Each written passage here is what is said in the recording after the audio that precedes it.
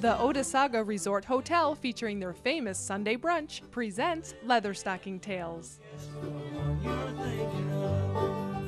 We visit Borderbrook Farm in the rolling hills just outside of Cooperstown. Here we meet Linda Hodgkiss and her family of Border Collies. These intelligent and friendly dogs live to work and have been man's best friend for centuries, driving and protecting flocks of goats, sheep, and cattle. In 1873, so the story goes, the two Welsh shepherds got together and said, "My dog can gather better than your dog." And the other one said, "My dog can fetch better than your dog." So that's how the competition started. And it's basically stayed the same. We have fetching, gathering, penning, shedding. And just now we have points and judges and things like that, ribbons. In the hill country of Scotland and Ireland and Wales, there's many, many acres. They send their dogs just with one command. And maybe an hour later, the dog will come back with 200, 300 sheep. So they have to have sheep dogs in the high hills.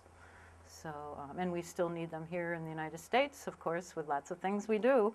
And the trial itself does mimic the chores that we do on a farm.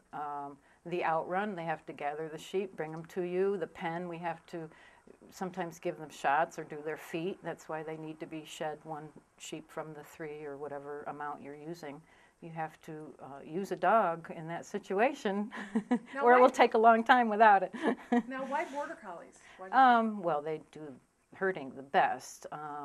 There are other herding dogs, but the Border Collies seem to do it the best, so they say. And I must agree.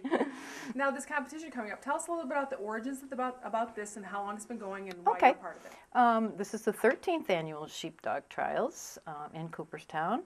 The man that started them, Chalmers Means, he started it 13 years ago and he retired about 5 years ago, so a group of us took over or the trial would have not been able to happen. So each year, in the middle of August, on Beaver Meadow Road, this year it's August 15th, 16th, and 17th, we hold these trials over 3 days. The first day, Friday, being the novice dogs, and we use part of the field, and Saturday and Sunday they use the whole field. The spectators get to see the dogs work the whole field. It's almost 300 yards, and it's quite spectacular to watch. Don't miss the opportunity to see this age-old sport and the beautiful relationship and communication between handler and dog. It's the 13th annual Leatherstocking Sheepdog Trials this Friday, Saturday, and Sunday on Beaver Meadow Road just south of Cooperstown. Visit our website for more information.